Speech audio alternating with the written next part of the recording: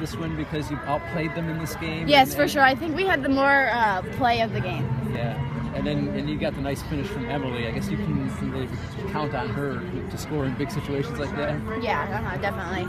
Dayle, just talk about that goal one more time, how you saw it and how it all set up. Okay, so it was a corner, and the play that we were running, we didn't really have a back post run, but I was the furthest player back. So the ball went over, and I was kind of turned away from the goal. I brought it down, and I went to serve it in for someone to run on, and the goalie just misjudged it, and it went under and went in. Did you think you had any chance? I mean, it looked like she was going to make a play on it. Yeah, I did, for sure. I didn't think I was going to score. And thank you. It looked like for a while scoring was going to be an issue. I mean, you were threatening and knocking on the door the whole time, but it finally just took somebody to break through, it seemed Yeah, like. that goalie's a really good goalie, and we just had to stay calm and finish. How about Emily's goal?